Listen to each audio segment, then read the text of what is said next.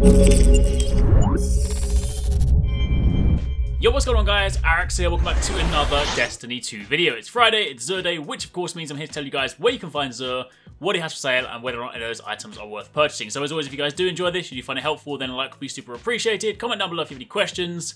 But first things first, you will notice that this week, Xur is not on one of the planets like he normally is. Instead, he is over here on the tower in the hangar. I can only assume the reason they're doing that is because the milestone this week, or the flashpoint should I say, is on Mercury, and typically Xur shows up on the flashpoint planets, but of course if you don't have the DLC and Xur did that, you wouldn't be able to access him. So I imagine anytime that the flashpoint is Mercury, this is where you'll find him. So that's where you go to the east side of the tower and you'll find him there, but we then turn our attention to his stock. So firstly, let's talk about his items, then we'll turn our attention to the new stuff. The exotic weapon is Darcy, a sniper rifle. Looks cool, not exactly the greatest weapon, definitely not one of those ones that people typically lean towards using. Your main perk is Personal Assistant. Aim at an enemy to view its health and other critical information in the scope. Plus, as well as of course the usual perks, it also has target acquired. When Personal Assistant is active, this weapon has better target acquisition and deals more precision damage. So, nice idea, but generally speaking, snipers aren't exactly the kind of go-to for a lot of encounters anyway, so it gets a little bit lost in the power slot. So I'd say, nice to have, fair enough, but not a mandatory purchase. For the hunters, you have the Celestial Nighthawk, one of the best exotic helmets for the hunter. Main perk on this is, of course, Hawkeye Hack.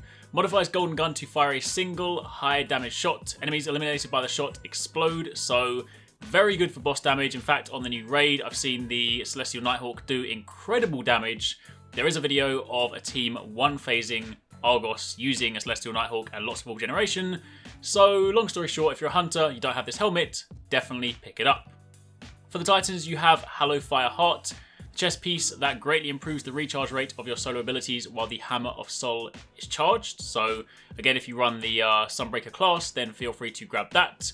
And for the Warlocks, you have Eye of Another World. The main perk on this one is Cerebral Uplink, highlights priority enemy targets and improves the regeneration speed of your grenade, melee and rift abilities. However, if we turn our attention to the two new items, so first things first, at the top, on a weekly basis, Xur will give you one Fated Engram. It will cost you 97 legendary shards, so it's a little bit more expensive than anything else he sells, but this is supposed to, and we'll test it in just a second, this is supposed to give you an item that you do not have. So I do have quite a lot of the exotics, and up until recently, I didn't have Orpheus Rigs. I did actually get Orpheus Rig the other day, so I'm not entirely sure what's going to come out of this, but it should be an item that I do not have. So if we grab this one, bear in mind it is expensive, but it should be a guaranteed method to get something you don't have. And then we have it. Telesto is actually a weapon that I have been chasing. I really liked it in Destiny 1. I was kind of hoping to pick it up in Destiny 2. I haven't had a chance to test it out yet, so now that is an item I did not have. Of course, there will come a time where when you've got everything, these won't necessarily provide too much value for you, but as it currently stands, if you are missing an item, then this is a sort of slightly better path to getting that. But you can only do one per week, so that is your limit. As for the 3 of Coins, this is an item, if you guys are new in Destiny 2, you might not recognize this, but from Destiny 1, basically an item whereby when you use this, it increases the chances of exotic engrams to drop. However, this one works a little bit differently. In Destiny 1, you basically pop it before a boss, and then once the boss was defeated, it basically used up your 3 of Coins.